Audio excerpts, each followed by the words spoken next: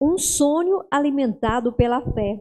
A comunidade do setor industrial em Gurupi celebrou a inauguração da nova capela no bairro. A importância da paróquia Santo Antônio de Gurupi, que é a paróquia mãe do padroeiro de Gurupi.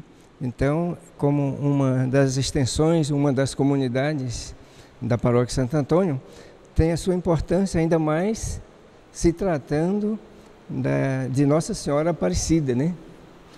A padroeira do Brasil é presente numa pequena porção dessa paróquia. Então, o povo está muito feliz, muito contente. Nossa Senhora Aparecida, padroeira do Brasil, foi acolhida neste novo templo. Juntou todas as águas e fez o mar. Deus juntou todas as graças e fez Maria. Maria. Creio que no coração de muitas pessoas que começou quando ela era ainda de palha, tinha um grande sonho dela continuar. Então, assim, foi um sonho, a gente pediu muito a Deus para colocar pessoas maravilhosas na nossa vida. E Ele enviou anjos maravilhosos. A comunidade hoje se alegra, se emociona muito quando passa aqui em frente e vê essa capelinha, que hoje Nossa Senhora tem um lugar especial aqui para ela. Para alcançar esse anseio, a comunidade se uniu em mutirão e deu forma ao que tanto esperava. A gente tinha uma comunidade, uma capela muito pequena, né, muito baixinha, que estava caindo já, as paredes todas trincadas. E foi as pessoas que ajudou, abraçou, né, de corpo e alma o projeto que tinha de construir a nova capela. O coordenador da obra falou com orgulho sobre a inauguração.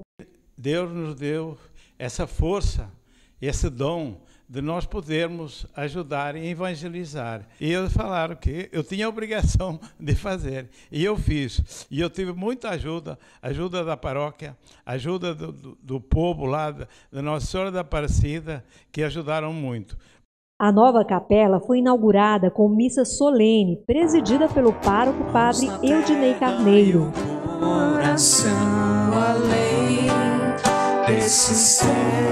Para o sacerdote, a chegada da capela ajuda na evolução espiritual da comunidade. Então, louvado seja Deus pela vida dos irmãos que contribuíram.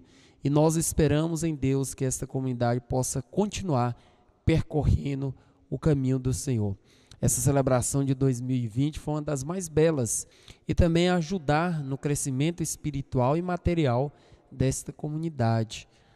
Nós agradecemos a Deus, né, pela vida de todos os membros, de todas as pessoas que aqui se envolveram para que esta obra acontecesse. Nossa Senhora Aparecida foi recebida na nova capela com muita festa. Essa carreata anunciou a boa nova. Estarmos inaugurando esta bela igreja dedicada a Nossa Senhora Aparecida, nossa mãe, nossa rainha e padroeira do Brasil.